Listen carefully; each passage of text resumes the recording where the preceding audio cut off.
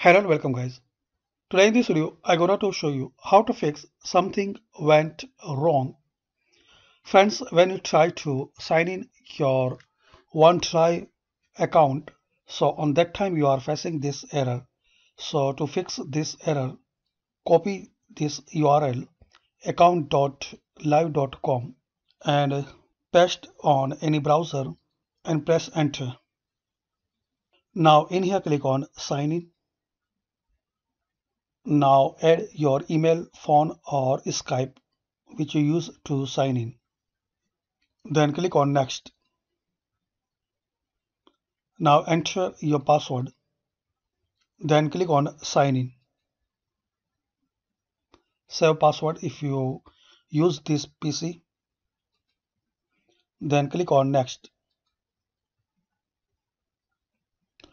Now friends, to sign in successfully, it's ask your country code and phone number.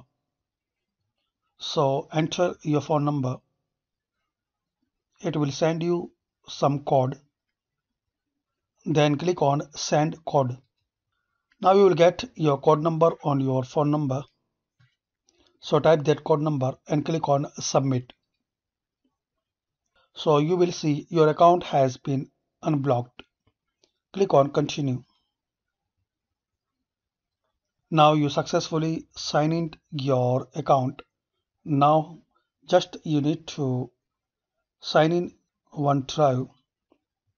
So click on sign in. Now cancel this one and click on try again. Enter your email address.